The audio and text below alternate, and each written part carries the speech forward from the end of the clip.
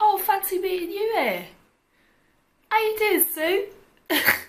Seriously though, today I'm going to be talking about a serious topic.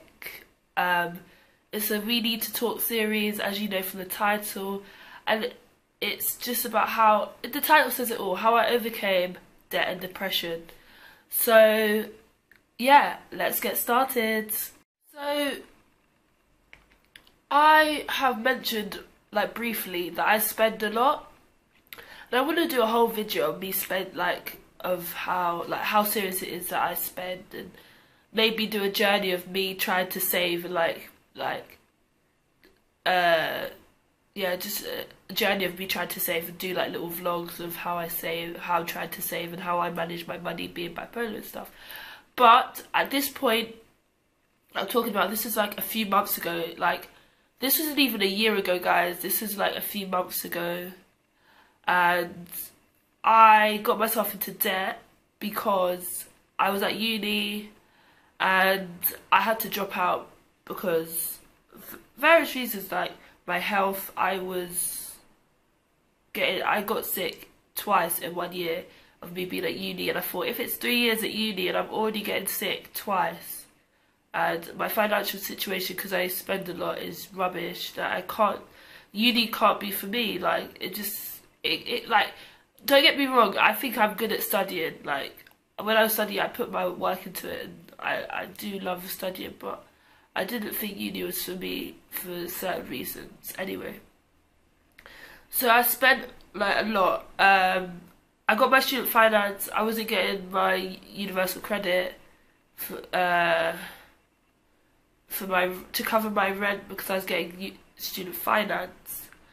Now, that wasn't good because my rent is a certain amount, and then I have to think about what I'm spending on myself, and what I'm spending for my course, what I'm supposed to live. And I was doing media, so if I was on set, I want to get lunch, like, I can't do that all the time. Or if I want to buy lunch, I have to make lunch for myself, and I went to uni in Greenwich, and there's a lot to think about. And student finance, you only get it a certain time of the year.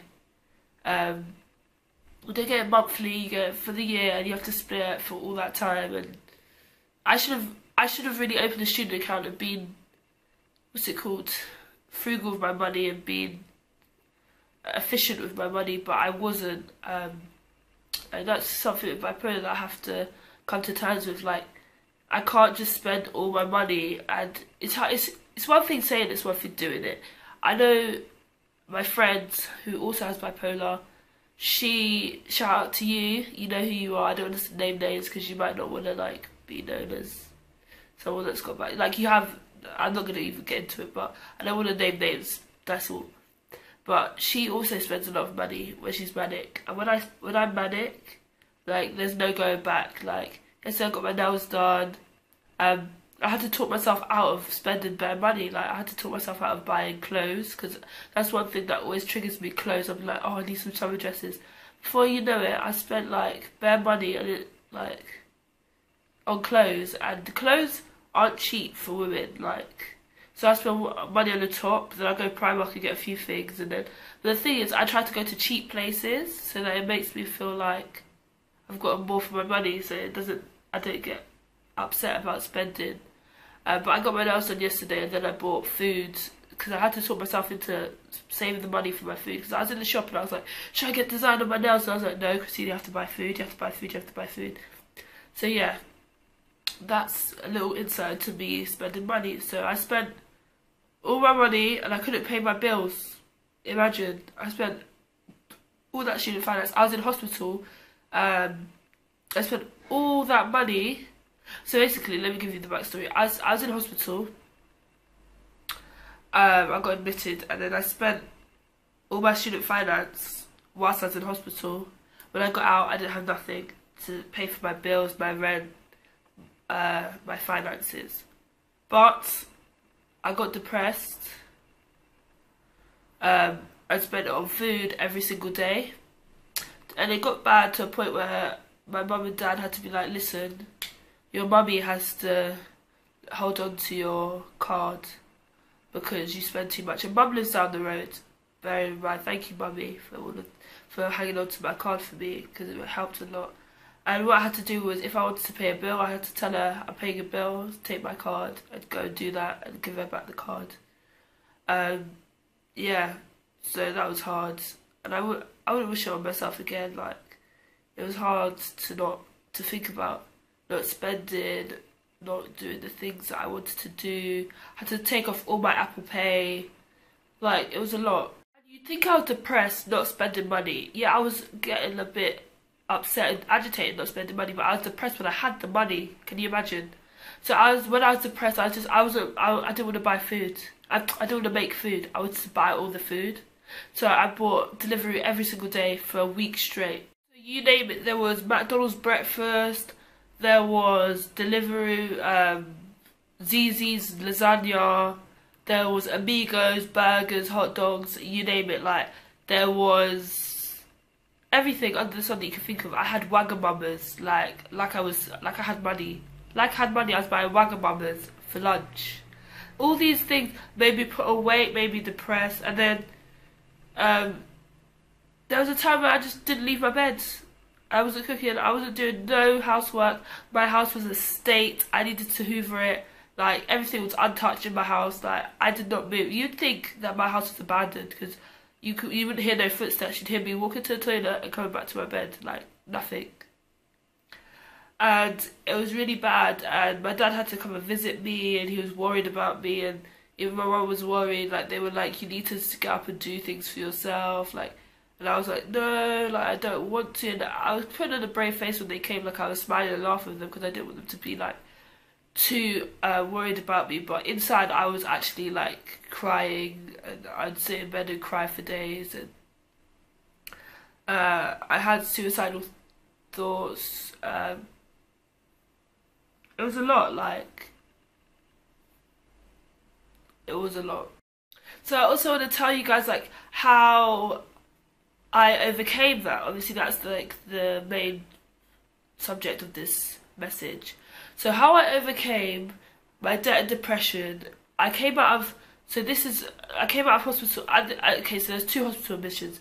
I just spoke about the first one. The second one, it's a better one. I didn't spend all my finances. I didn't have my card on me. It was all Gucci.